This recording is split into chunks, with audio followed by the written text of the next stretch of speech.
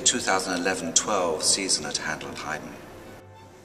I've called this season Music for All Seasons. It's a pretty loose description, actually, of what we intend to do.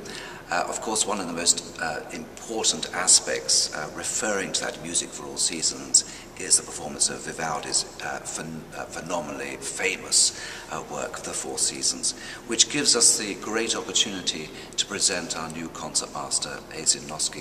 Haydn will, I think, set Boston alight with her rendition of The Four Seasons.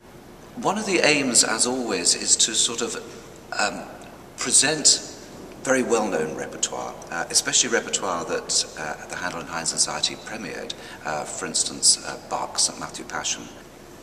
Another sort of theme that runs through the season is one of monarchy. We finish the season with Mozart's famous Coronation Mass, as well as Haydn's La Reine Symphony. Of course, the season sees, the regular traditional aspects, Handel's Messiah, of course, just after Thanksgiving. And I'm really delighted with this particular performance of Messiah that we will have an all-American cast, something I think we perhaps haven't had for many, many years. Every season from now, we're looking forward to the bicentennial. This is a major event. I mean, 200 years existence of Handel and Haydn Society.